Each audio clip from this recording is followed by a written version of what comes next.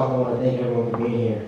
And I'm just going to give you a brief overview of what I'm going to talk about. So my experience at Nichols, our team success, and just a little bit about my role of leadership.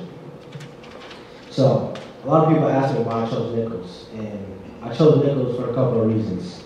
And it's a funny story because I kind of chose Nichols on the last day possible.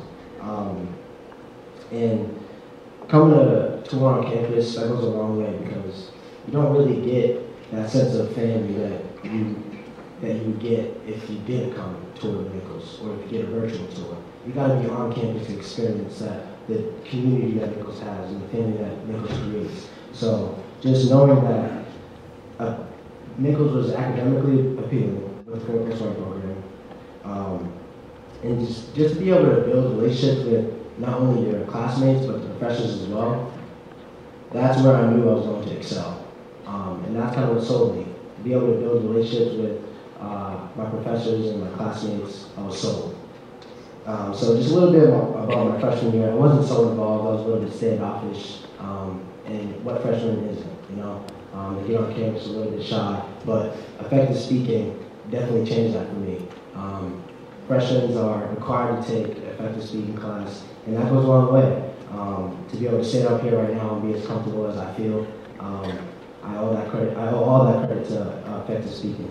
Sophomore and junior year was a little bit about the same, doing homework, my work study, practicing, you know, just daily routines. And then senior year, being able to say that I've completed 3 courses already in my 4+1 program, and to be able to just stand up here and say, I'm a senior, it goes a long way because both my parents did not go to college, and so I'm going to be the first one in my immediate family to graduate from college. So just a little bit about the team's success. The first game of the season, we handled adversity from the start. Many of you may know of that viral video where one of my teammates getting punched in the face or elbowed in the face that that kind of made us glue together. And I think I'm very proud of how not only myself but how my team handled that. We could have retaliated, but we didn't. We kind of glued together, and we went on to go to the best start of Nichols history at 10-0. So that's a great pat on the back for us and as a community. Nichols College had our back through all of that, and just couldn't be thankful enough for that. We went fast forward to the CCC at Holy Cross. I was kind of disappointed because I wanted the last home game to be at Nichols, but it turned out to be the best. We shuttled buses of students to go to Holy Cross, and when I stepped on the court, I looked around and I said, wow, this is what it feels like to have a D1 gym filled with Nichols College students, and that's something I'm going to remember forever. Then we go to the NCAA tournament, Rome University. We're playing Middlebury College, a NESCAC school, and we end up taking them down. Then we play the host team, Rome University. We end up taking them down, and then another viral video goes of head coach Faucher dancing. I don't know if you guys saw that, but he has some pretty good dancers, and we were all surprised just as much as we were. Then we headed to Amherst for the Sweet 16 to play Amherst. And this game was particularly special for me because I actually applied to a lot of NESCAC schools, and I thought that my grade point average was good enough where I could academically get into those schools and potentially play basketball. But when I visited Amherst, the head coach told me that, hey, I was too small, I was too weak, and I wouldn't be able to play here. And I kind of just took that, I took it in my back pocket, and I said, okay, I'm going to see you again. And luckily I did. My senior year, I saw him, and I shook his hand respectfully, but boy, did it feel good to beat them on their home court in the Sweet 16. That was kind of special for my father as well because he went on that tour with me and sitting in the coach's office, and my dad hearing him say that, he was like, hey, I hope this motivates you, and it sure did. And then unfortunately we lost in the Elite Eight to Swarthmore, but as sad as that is, I was lucky to get invited to the All-Star game in Fort Wayne. It's the NABC D3 Reese's All-Star game, and that was an experience in itself. I got to go to Fort Wayne, Indiana, and experience and actually watch the games and also play a game myself. So that was to play with a lot of kids from around the country and make those connections. That goes a long way as well. And right when I thought it couldn't have got better, on Monday, April 22nd, 2019, the Nichols men's basketball team was honored with the key to deadly mass. Yeah, and sitting in that selective meeting, I had no idea what was going on, but when we got up there, we were asked to talk about ourselves and the team's success.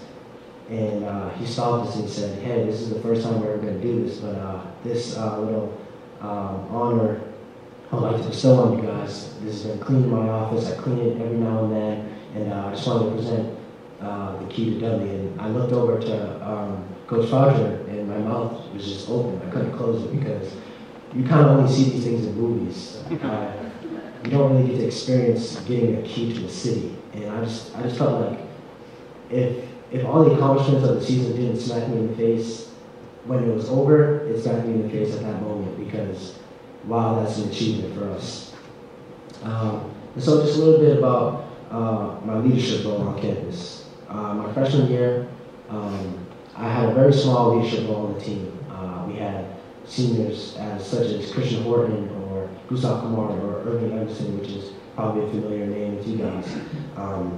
And I learned a lot from them. I learned that leadership is the act of motivating not only yourself, but others to engage in activities or beliefs to complete an ultimate goal or vision. And I feel like I've definitely embodied that with the Nichols basketball team. To be businesslike off the court and on the court. I preach being a student athlete because basketball has a limited lifetime, and once that's over, what are you gonna do after that? And so I kind of preach to these guys: get your homework done, time management. We have required study hall. Get here on time. Get as much work as you can, because when we go to practice and after practice, you're not gonna want to do homework. I know you're not gonna want to do homework, so just get it done as fast as you can, as diligently as you can. And just little things that I've learned, just being able to grow and learn, fail, and succeed throughout the years was truly a blessing. A blessing because it allowed me to see the bigger picture on things, creating habits that I want to stick with for a lifetime, such as I choose the attitude I want to bring to the day. Nothing else affects that. I have that power to choose. And hard work, if it goes unnoticed in the present, will be highlighted in the future. And this, I have a little example for this because my freshman year, I don't know if you guys know this, but my freshman year, I was tasked with being on the free throw line to tie the game with 3 foul shots, and I ended up missing that, and I took that very hard.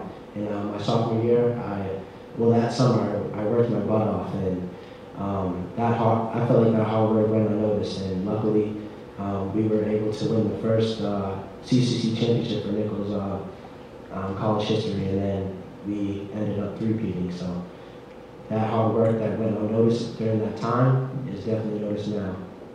And a path traveled alone is a lot less fun than a path traveled with the team.